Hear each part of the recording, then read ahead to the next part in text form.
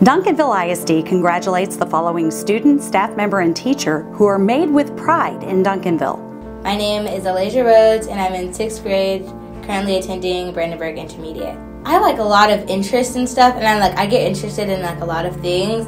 For example, I love publicly speaking. And so when we had media team, I just jumped on that. I love robots and robotics things. I want to actually be a robotics technician or engineer when I'm older. And I just love helping people, so that's why I really want to join PAWS helpers. I think I do bring a fresh energy here, and I'm I'm always to help others.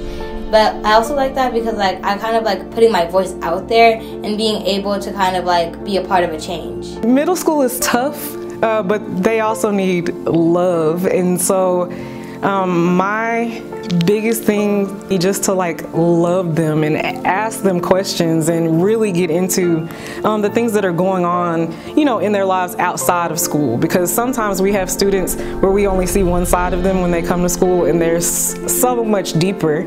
I teach reading, of course, and so sometimes that can be very challenging for kids and also very boring.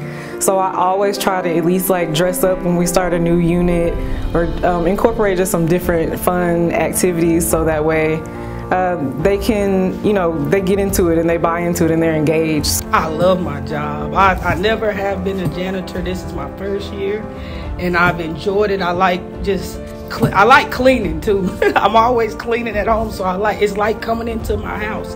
I do what I do because I like when the teachers come in, I want them to know that somebody has disinfected, somebody has cleaned. It makes their day better not to come in with trash, and know that it's safe too for the kids.